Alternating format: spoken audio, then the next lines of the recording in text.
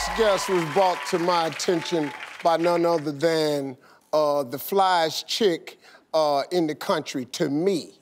This is my amazing wife. This is Marjorie. What's up, girl? Yeah. So I'm calling this Marjorie's Finds. Okay, so Marjorie, tell us about this story. Well, this is about an amazing little boy. He's tackling literacy in the African-American community, one book at a time. And he's only 11 years old. So take a look at this. All right.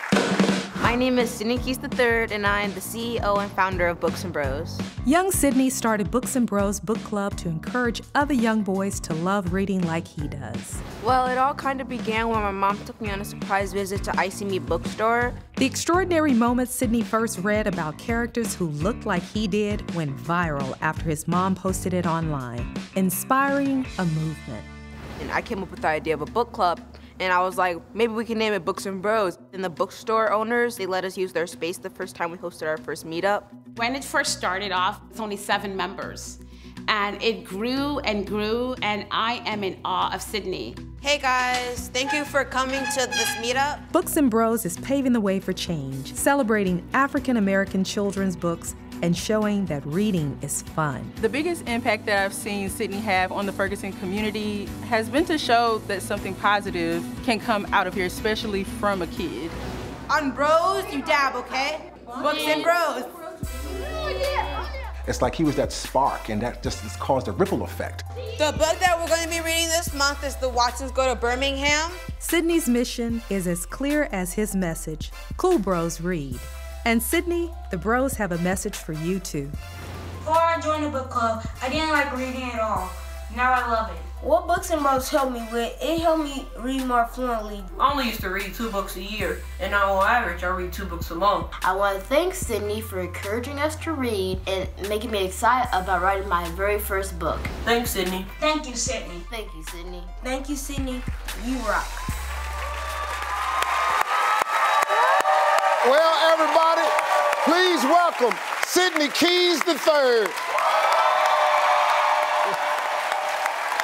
So now, Sidney, I hear you got something for me. What is it? The special thing that I have for you is actually a Cool Bros Read shirt. And so, this is the Cool Bros Read shirt that you have for free. Yeah. And I didn't forget about you either, Miss Harvey. Well, I got you a shirt as well. Since you're not a bro, you can still have a shirt though. Yeah. I like that, man. Did you ever expect this whole thing to take off like it did? I never expected it to be this quickly. Like, I haven't even had that much time to process that I'm actually here with you right now. Yeah, you know what I'm saying? Well, that's what I'm talking about. Well, tell us what you've learned from this. Well, what I've learned from this was when I was younger, I used to stutter a lot. But when I started Books and Bros, that helped me a lot about not stuttering. Yeah. You know, Mr. Harvey used to stutter? I used to stutter severely, man. Yeah. I couldn't talk outside my house. And now he talks for a living. All the time. All the time. Yeah, man. Well, Sidney, there's one more person that you've inspired. Take a look right here. I've never been happier to do a videotape reading. I wish I could be there to give you a hug, Sidney Keys. First of all, to be 11 years old and starting your own Books and Bros book club. High five yourself, high five yourself. I remember when I first started the Oprah Book Club on the Oprah Winfrey Show, and everybody told me it would never work because you couldn't get people to read. And then millions of books sold later, and an entire culture being able to change itself and be inspired by reading, I proved them wrong, just like you are. You're proving everybody wrong, because you know, a lot of people think the young black boys don't read, but you obviously know differently.